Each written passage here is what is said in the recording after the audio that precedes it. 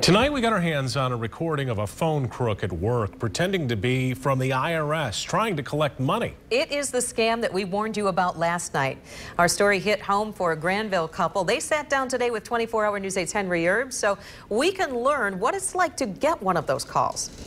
Crooks could have been anywhere in the world, but they reached into Jim and Judy Eddy's home through their phone. They left a message for the Eddys. They still have it. This is Caroline Miller with the Department of Legal Affairs at U.S. Treasury. It's just the kind of call the U.S. Attorney and the IRS warned people about yesterday. The crooks pretend to be from the government. They claim you owe money. Delaying calling us might end up into a legal mess for you.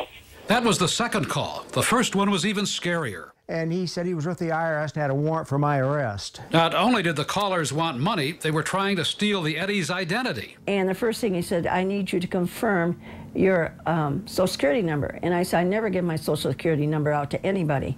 The Eddys saw it as a scam right away. No way they were buying the threats. I said, well, you do what you want. I'm not gonna deal with you. The bad guy's phone number traces back to the Toledo area, but it could have come from anywhere. Phone crooks often use fake numbers. Of course, we wanted to talk to the scammers and tried to call that number today.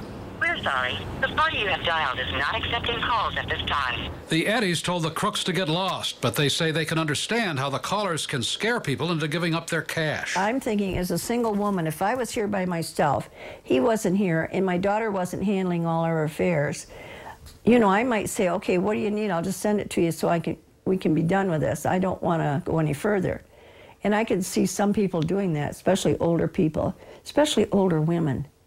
That scares me. When somebody calls and threatens to arrest you, it does tend to get your attention. The phone crooks usually demand payment right away using a debit card.